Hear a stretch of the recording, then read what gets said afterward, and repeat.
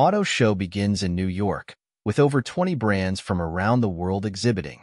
The car show has begun in New York, USA, and while it has been pointed out that the growth in sales of electric vehicles, EVs, is slowing down, companies are exhibiting not only the latest EVs but also hybrid cars that have recently become popular and are in line with widespread demand.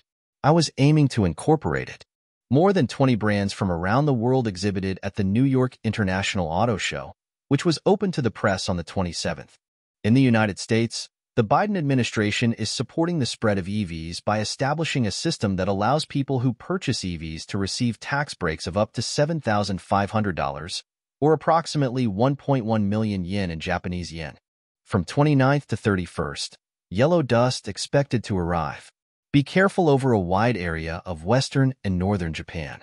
From tomorrow the 29th to Sunday the 31st, yellow dust is expected to fly over a wide area from western Japan to northern Japan, and the Japan Meteorological Agency is calling for caution.